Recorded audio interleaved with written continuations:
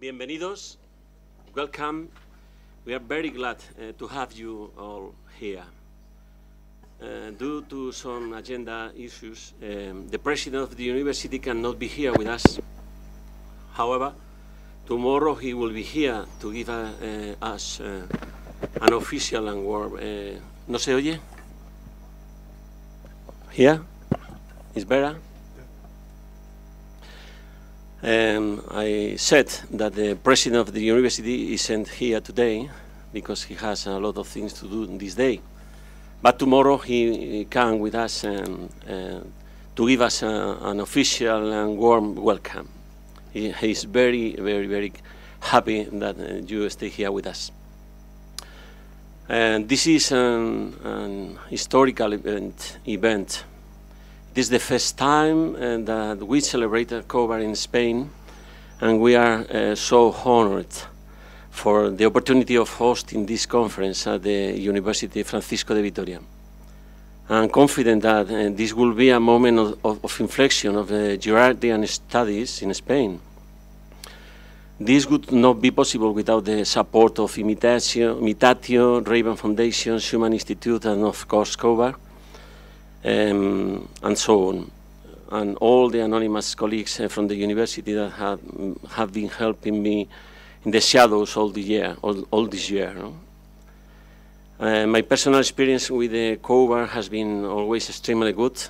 I have been in several COV&Rs in Europe, invited the first time by Girard.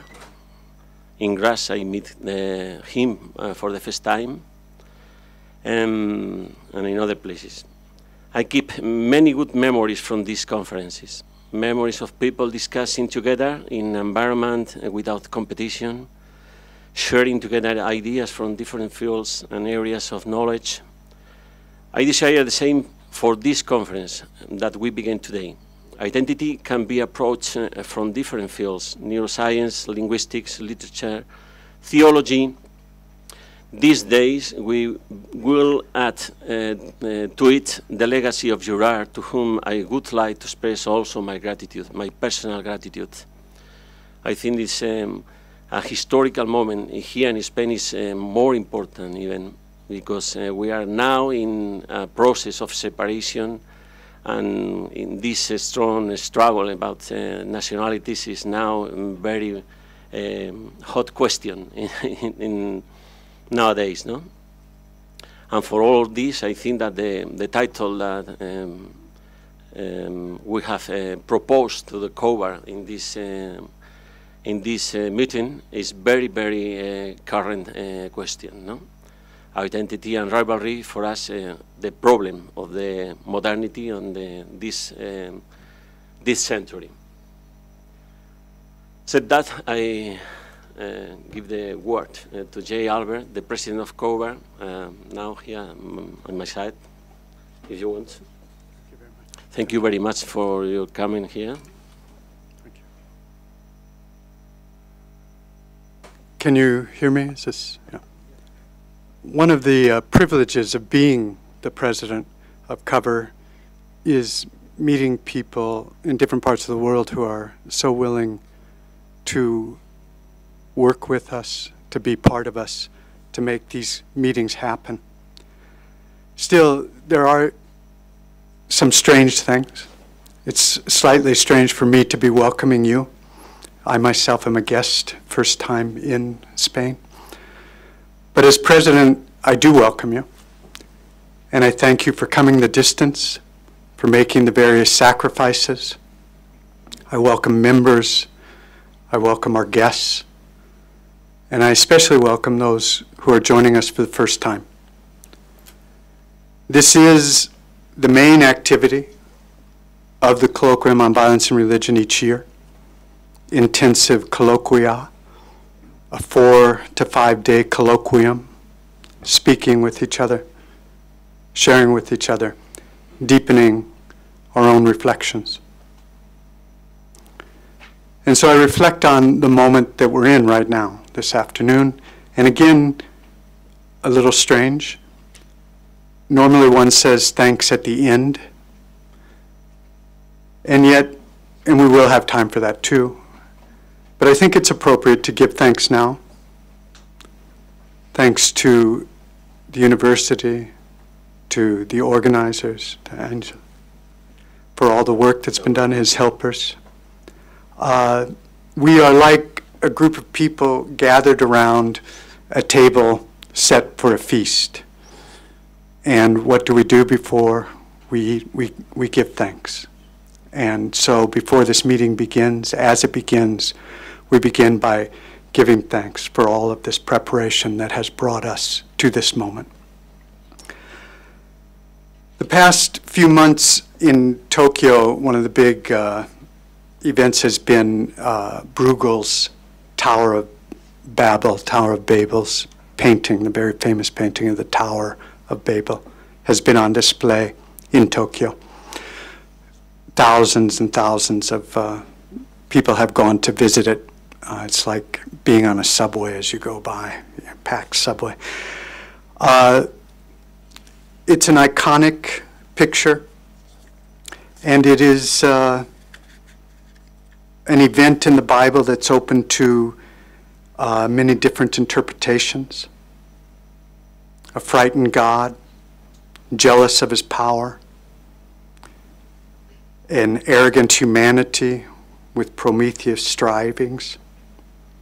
Or we can see the same story as a God who protects us from our own worst tendencies, who blesses us with a variety of languages.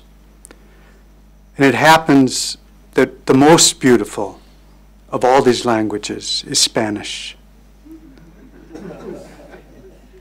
COV&R has been multilingual since its inception in the mind of a man who is a native French speaker working in an English-speaking environment, writing about it in both languages.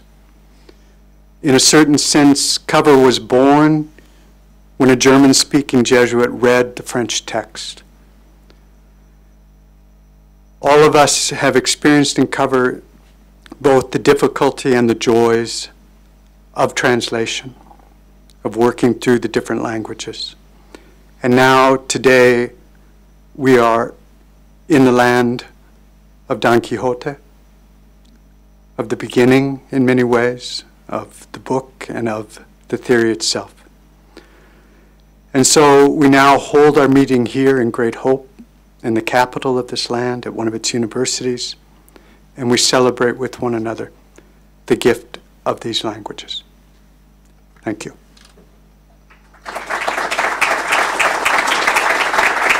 Last week, on Thursday, Andrew Lascari, who is known to many of you, the former chair of the Dutch Girard Society, died. And we're going to take just a few minutes here to pay tribute to him. Michael Elias who's also in the Dutch Girard Society, will give a tribute. So please. Thank you, Jeremiah. Yeah. As he told us last week on July the 6th, Andrew Lascaris passed away at the age of 77. He was a Dominican friar, one of the members of our Dutch Girard Society. Many of you will remember him from COV&R conferences from the very beginning in 1990. In 2007, when we organized a conference in the Netherlands, he was one of the initiators. Together with Roel Kaptein, he did peace work in Northern Ireland, and since the 70s, he was very much inspired by the work of René Girard. On several COV&R conferences, he gave papers, and in Dutch, he published extensively on mimetic theory, forgiveness, and Christian faith, both from theology and a pastoral perspective. The theory was in his bones. In my personal life, I owe a lot to him. In 2011, together we edited a book on mimetic theory and crises in Dutch. And apart from that all, we remember Andrew as a very friendly, reliable, and sympathetic person. A brave man who, suffering from Parkinson's disease, did not give up. 3 years ago, he was with us at the conference in Freising, Germany. We all miss him. Their funeral will be tomorrow in Holland. Well, may his memory be a blessing to us, and requiescat in pace. Thank you.